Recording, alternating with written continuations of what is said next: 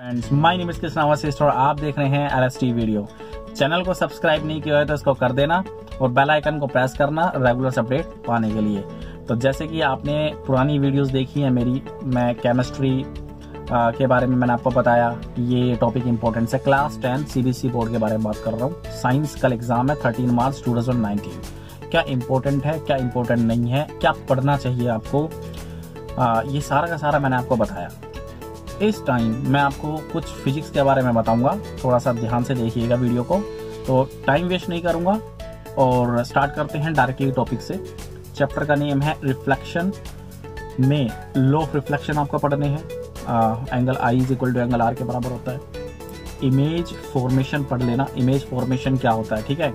Concave के बारे में पढ़ना है आपको। कनकेव मिरर और कन्वेक्स मिरर है ना, तो कनकेव मिरर की इमेज फॉर्मेशन आपको पढ़नी है, जिनमें से दो टॉपिक इंपॉर्टेंट है मेनली। एक तो जब आपका ऑब्जेक्ट सेंटर ऑफ कर्वेचर पे रखा हो, और सेकंड जब आपका ऑब्जेक्ट P और F के बीच में रखा हो। वहां पे आपको 4 पॉइंट रीड करके जाने हैं कि इमेज कहाँ पे बनती है, इमेज का नेचर क्या है और साइज ऑफ इमेज क्या है। उनके डायग्राम से याद कर लेना। नेक्स्ट, मिरर फॉर्मूला पे कोई न्यूमेरिकल आ सकता है 1/v + 1/u is equal to 1/f।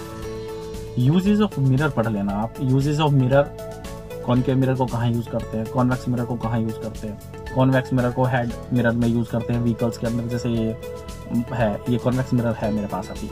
Concave mirror को सर्च लाइट वगैरह में यूज करते हैं कॉनकेव मिरर को, ठीक है। तो आई थिंक आपकी तैयारी अच्छी चल रही होगी। तो अगर ये टॉपिक्स आप अच्छे तरीके से करोगे तो और भी अच्छे मार्क्स आपके आएंगे। तो यूजेस आ सकते हैं पेपर में। उसके बाद फोकल लेंथ के बारे में देख लेना भाई, फोकल लेंथ क्या होती है, पोल क्या होता है, प्रिंसिपल एक्सिस क्या होता है, ये जरूर पेपर में पूछा जाता है। पिछली बार भी आया था, लास्ट टाइम भी आया था। मैग्निफिकेशन आपको रीड करनी है। मैग्निफिकेशन क्या होता है, size of image upon size of object. -v/u ये भी मैग्निफिकेशन का ही फॉर्मूला है, तो उस पर कोई न्यूमेरिकल पूछ सकता है। उसके बाद रिफ्रैक्टिव इंडेक्स के बारे में पढ़ना है आपको। c/v होता है, हमेशा कोई क्वेश्चन इस पे आता ही आता है। Refractive index is equal to c/v। Next अगर मैं जिक्र करूंगा आपसे तो वो है image formation by convex lens. Convex lens की इमेज फॉर्मेशन 6 केसेस हैं, जिनमें से 3 केसेस आपको मोस्टली पढ़ने ही पढ़ने हैं। वो है जब आपका ऑब्जेक्ट F1 और O के बीच में है, ऑप्टिकल सेंटर O, और जब आपका ऑब्जेक्ट F1 है तो कहाँ पे इमेज बनती है, इन्फिनिटी पे बनती है। और लेंस फॉर्मूला पढ़ लेना, 1/v - 1/u is equal to 1/f। इस पे कोई ना कोई क्वेश्चन 100% पेपर में आता है। 1/v - 1/u is equal to 1/f। Sign convention जरूर देख लेना। अगर आप फॉर्मूला भी यूज कर लेते हो, ठीक है, नॉर्मली फॉर्मूला अगर आपने सिंपल राइट कर दिया तो उसके भी मार्क्स आपको मिल जाएंगे, ऐसी कोई दिक्कत नहीं है, क्योंकि स्टेप मार्किंग होती है। उसके बाद पावर ऑफ लेंस पढ़ के जाना है। 1 मार्क्स का क्वेश्चन लिख के ले लो, ये पेपर में आएगा ही आएगा। P is equal to 1/f। F यहाँ पे फोकल लेंथ है, फोकल लेंथ दे देता है, पावर निकलवा लेता है, ठीक है। पावर दे देगा, फोकल लेंथ निकलवा लेगा, इस तरीके से चलता है, ठीक है। तो जो फॉर्मूले हैं उनको तो डायरेक्टली आप अपने दिमाग में रखो। जो चीज दी हुई है उसको पढ़ो, उसको गिवन राइट करो और फॉर्मूला देखो कि भाई हाँ ये क्वांटिटी इस फॉर्मूला में फिट होती है, फॉर्मूला अप्लाई कर दो। कैलकुलेशन ना हो तो कोई दिक्कत नहीं, छोड़ दो, वहां पे स्टेप मार्किंग तो मिलेगी आपको। नेक्स्ट, ये सारा का सारा मैंने आपको बताया रिफ्लेक्शन और रिफ्रैक्शन के अंदर। अब मैं बात करता हूँ इलेक्ट्रिसिटी के अंदर। तो इलेक्ट्रिसिटी में जल्दी बात करूंगा। इलेक्ट्रिक सर्किट क्या होता है, ये डेफिनेशन आ सकती है पेपर में। करंट, इसकी SI यूनिट। पोटेंशियल, इसकी SI यूनिट। इलेक्ट्रिक सिंबल्स, जैसे बैटरी का सिंबल क्या है, रियोस्टेट का सिंबल क्या है, और एमीटर का, वोल्ट मीटर का, ये सारे सिंबल आप पढ़ लेना। एमीटर को सीरीज में जोड़ते हैं, वोल्ट मीटर को पैरेलली जोड़ते हैं, ये जरूर पेपर में आता है, ठीक है। और ओम्स लॉ पे तो डेफिनेटली कोई क्वेश्चन आएगा। ओम्स लॉ तो खुद ही पेपर में आएगा और इस पे कोई न्यूमेरिकल जरूर बनता है। V directly proportional I, V is equal to RI। R क्या है यहाँ पे, रेजिस्टेंस है, इसकी SI यूनिट क्या है, ओम है। इस तरीके से आपको रीडिंग करनी है, ठीक है। ग्राफ कैसे बनता है, स्ट्रेट, V और I के बीच में जो ग्राफ है वो स्ट्रेट आएगा, ठीक है। उसके बाद resistance in series and parallel, derivation आ सकता है, न्यूमेरिकल तो आएगा ही आएगा। सपोज करो कि 3 रेजिस्टेंस को सीरीज में दे देगा तो डायरेक्टली जोड़ दो। पैरेलल में देगा तो 1/अपॉन में करके तीनों को 3 रेजिस्टेंस अगर पैरेलल है तो रेसिप्रोकल करके ऐड कर देना है आपको। तो सारी चीजें, और अगर न्यूमेरिकल नहीं आया तो फिर डेरिवेशन आ जाएगा कि सीरीज वाला ड्राइव करो या फिर पैरेलल वाला ड्राइव करो।